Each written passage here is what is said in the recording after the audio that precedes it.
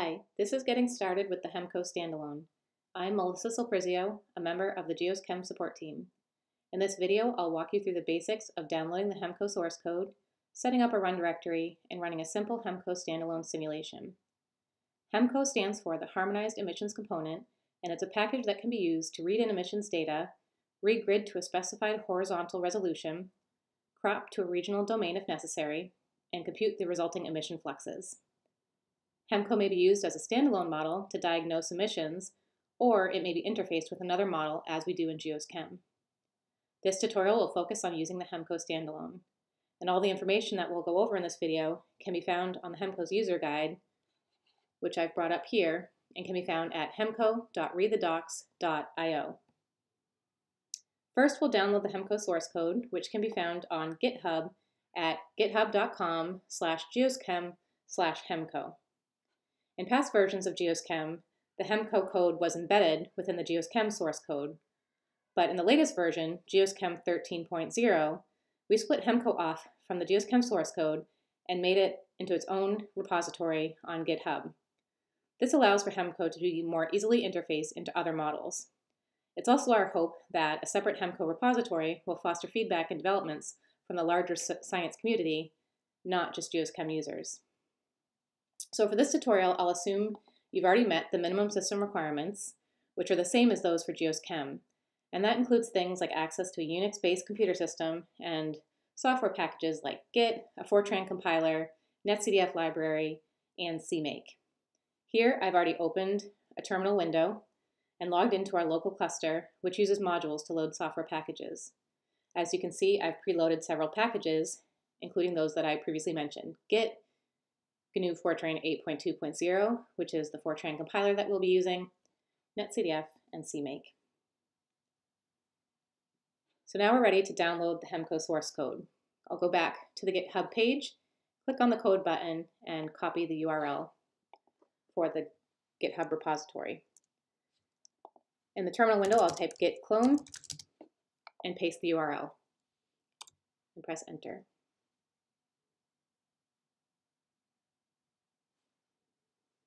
Okay, once the code finishes downloading, we can view the contents.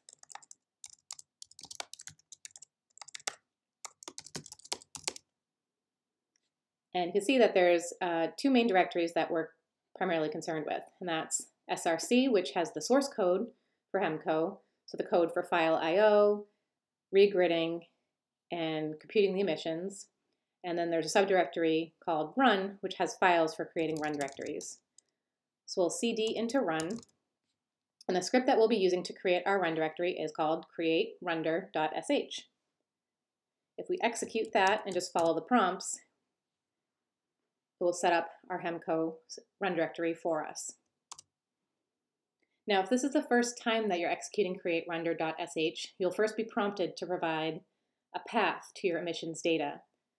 This is the same path that the GEOS-Chem model uses for its input data. So if you've already run create_runder for Hemco or for GEOS-Chem, you'll not need to provide this path, as that information is stored in a hidden file in your home directory so that you don't need to enter it every time.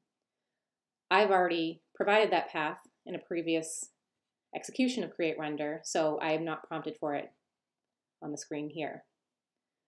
So for the Hemco standalone run that we'll be performing in this video, I'm going to go ahead and choose Mera2 Meteorology. I'll choose 4x5 horizontal resolution. And then it will ask you for a path to a Hemco configuration file with your emission settings.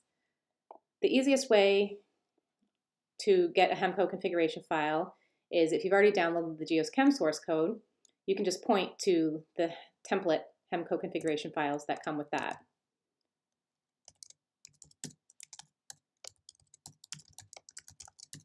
So I'm going to go ahead and use the default Hemco configuration file for GEOS-Chem full chemistry simulations. And then I'll enter the path where the run directory will be created. You can then provide a run directory name. If you simply press return, it'll use the default name that Hemco chooses. So I'll go ahead and use the default. And then finally, it will ask if you want to track run directory changes with Git. This is useful if you think you'll be making many changes to your run directory files, but for this tutorial, I'll just go ahead and say no. Okay, and then it says that it's created the run directory, so I will navigate to that directory. And this is our Hemco standalone run directory here. All of these .rc files are configuration files for setting up your simulation. So we'll go ahead and go through those quickly. First, we'll start with Hemco SA config.sh,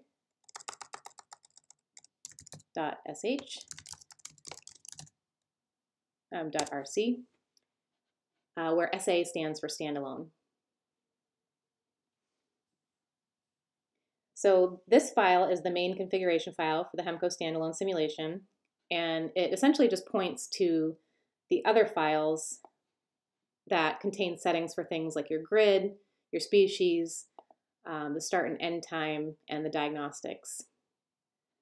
The settings for meteorology and resolution have been automatically filled in for us by the create_render.sh script. So we're just going to leave these settings as is. Actually, I am going to change the diagnostics frequency. By default, it's set to monthly. I'm going to change that to daily because we're just going to run a one-day simulation.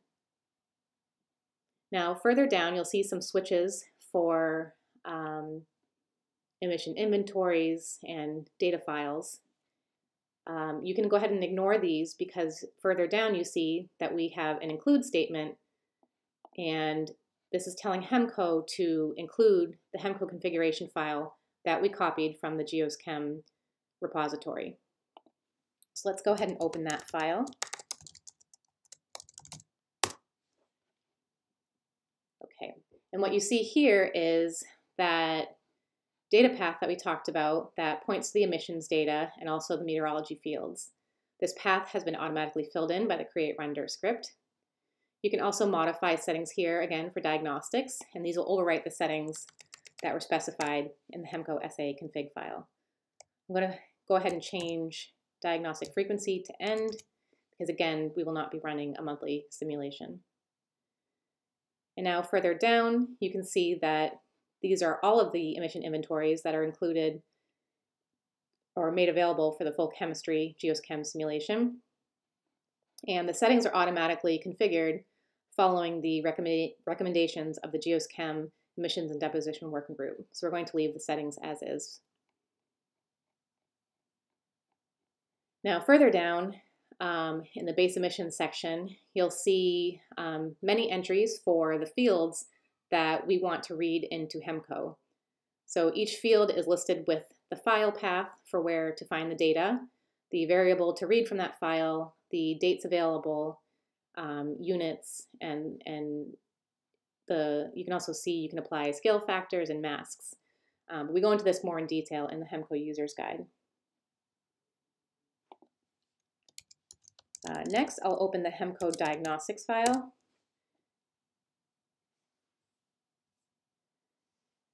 And in this file, we list the default emissions diagnostics that are saved out for the simulation. You can turn these on or off, and to turn them off, you just simply put a comment character in the first column. You can also add more emissions diagnostics if you'd like. Again, this is gone over in detail in the Hemco User's Guide. I'm going to keep the default diagnostics for now. Okay. And next we'll take a look at the Hemco SA grid file. So this file has been automatically created for us when we specified that we wanted to run 4x5 horizontal resolution. And you'll most likely not need to modify this file unless you want to change the horizontal resolution or the domain that you want to run the Hemco standalone over.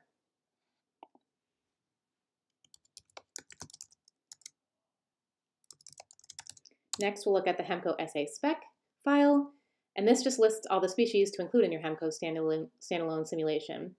Again, by default, all of the species that are included in the GEOS-Chem full chemistry simulation are listed here, along with some species properties like molecular weight.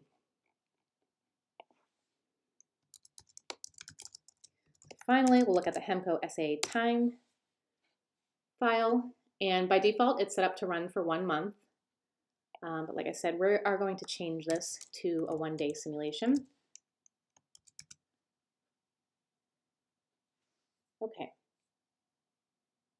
So now that we've modified the settings in all of our configuration files, we can go ahead and build Hemco. To do this, I'm going to cd into the build directory. But first I'll have you notice here that when you create a Hemco standalone run directory, it automatically creates a symbolic link for you called code_dir that points to the Hemco directory that we created the run directory from. And that's important because when we build, we'll first configure our build using CMake and then the path to our code, which we can just simply specify up one directory and look at this code_dir symbolic link.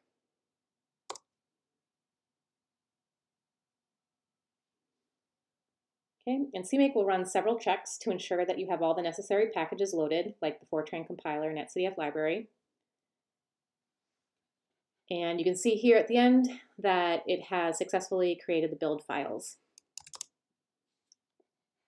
which are now in this build directory.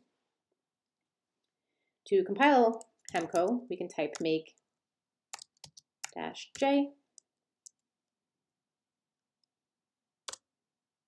and that will go ahead and build the Hemco source code.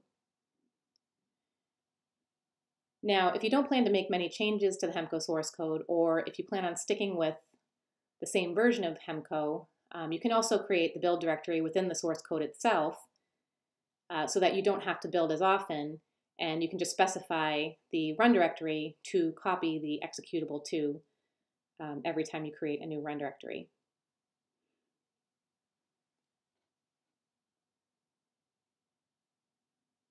Okay, so Hemco has finished compiling, so we can see in the bin subdirectory that we now have a Hemco standalone executable. We need to copy this into our run directory, and to do that you can tell CMake to configure again and use the -d run dir equals ... telling CMake that the run directory is one directory up from the build directory. And then we can type make install, which will place the Hemco standalone executable in our run directory. Okay, so now we can go ahead and run Hemco by simply typing Hemco standalone in the command line. You can press enter now and it will pipe the output to the screen, but I'm going to go ahead and pipe this to a log file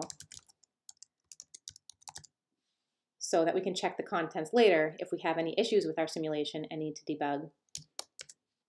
And I'll run it in the background and then use the tail -- follow command to follow the progress of our simulation. So right now Hemco has been initialized and it's going ahead and reading the data files and stepping through the times, and at the end you see Hemco standalone finished.